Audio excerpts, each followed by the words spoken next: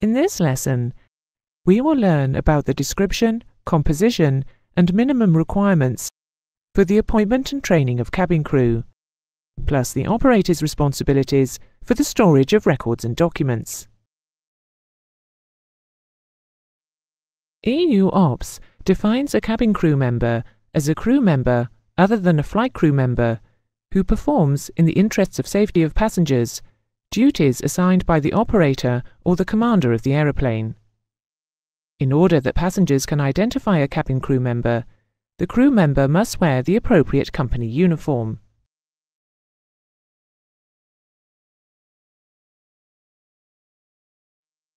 Each cabin crew member must successfully complete an approved initial course of basic training. Following the initial course, or before converting from one aeroplane to another, a conversion course is to be successfully completed. The training must include Aeroplane Type-Specific Crew Resource Management, CRM, as defined in EU OPS, and an Operator's CRM course. To be appointed as a cabin crew member, a person must be at least 18 years of age, medically fit, and physically capable of discharging the duties specified in the Operations Manual.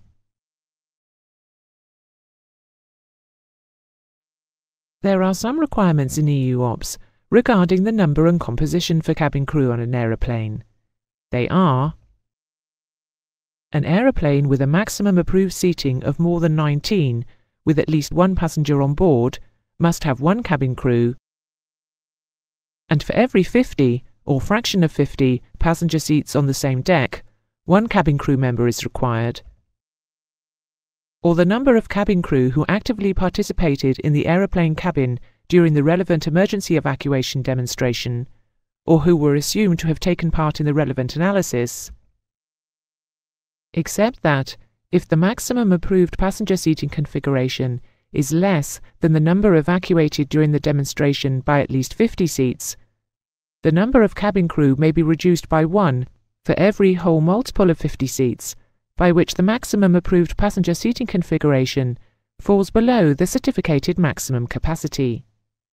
To explain this, an example is on screen. In unforeseen circumstances, the number of cabin crew members may be reduced, provided that the corresponding number of passengers has been reduced, in accordance with procedures specified in the Operations Manual. In this case, the authority must be informed, and conversely, the authority can impose additional crew members. In aeroplanes where more than one cabin crew member is required, one member is to be appointed the Senior Cabin Crew Member, SCC.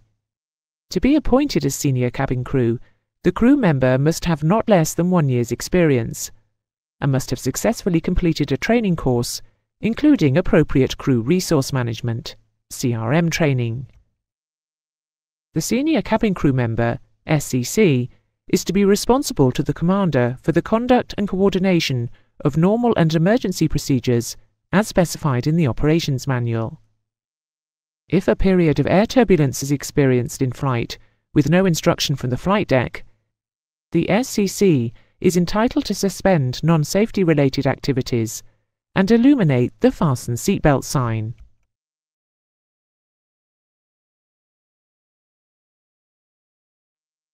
Operators are to ensure that each cabin crew member undergoes recurrent training covering the normal and emergency procedures and drills relevant to the type and variant of aeroplanes flown.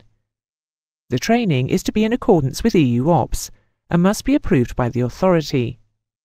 The period of validity is 12 months, with the 3 months rule applying.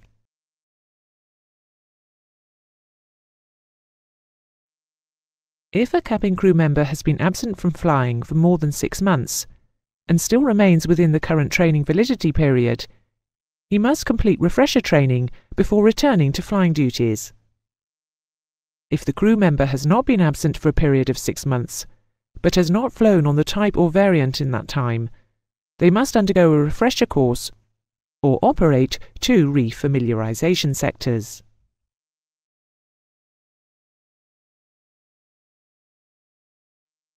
Cabin crew members are not normally permitted to operate on more than 3 aeroplane types, but exceptionally, the authority may approve operation on up to 4 types. The authority will impose conditions if approving 4 types, with the proviso that for at least 2 of the types, non-specific normal and emergency procedures are the same, and safety and type-specific normal and emergency procedures are similar. For this rule, the aeroplane variants considered to be different are listed on screen.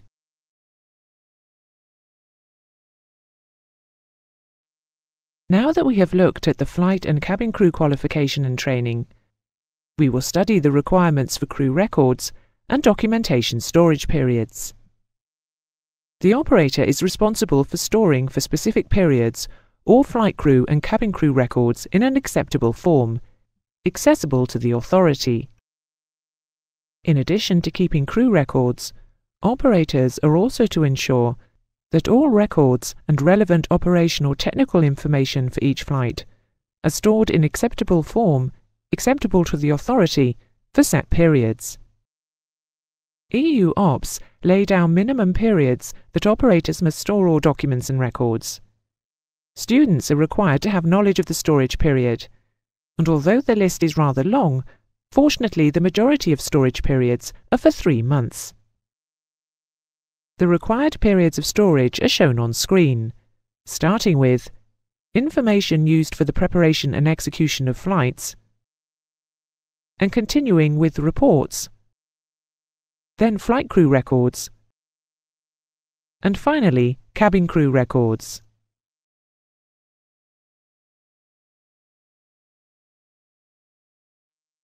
During this lesson, we have studied the EU OPS requirements for the composition, conversion, training and checking of flight and cabin crew.